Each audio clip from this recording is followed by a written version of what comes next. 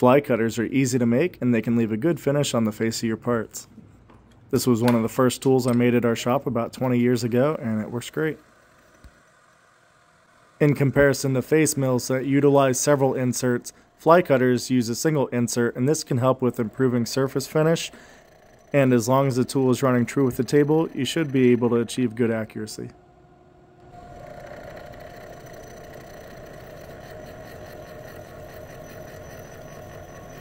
As you can see by these results, this is a pretty good finish on hot rolled steel. If you've ever struggled to keep a tap from wandering off while you're starting it by hand, a spring tension tap guide can help with that.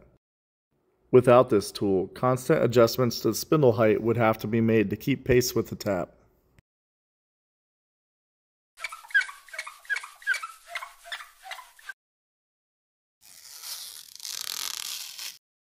Here we're applying a film that's kind of like a screen protector for your phone, except it goes on the window of your CNC machine, and as you can see, the coolant beads and flows freely.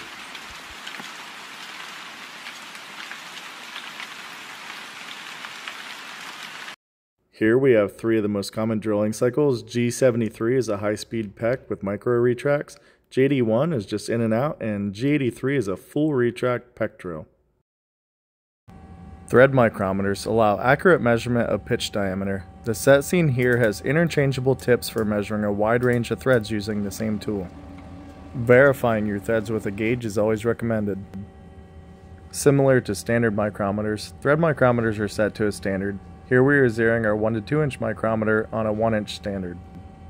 Pitch diameter refers to measuring the flanks at the midpoint between the major and minor diameter. There are long established standards for each thread that control the minimum and maximum values. In this case, our target was 1.0854 inches.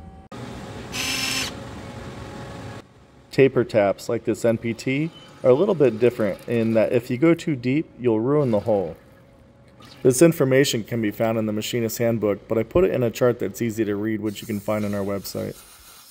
Tapered reamers can be used to improve NPT hole quality.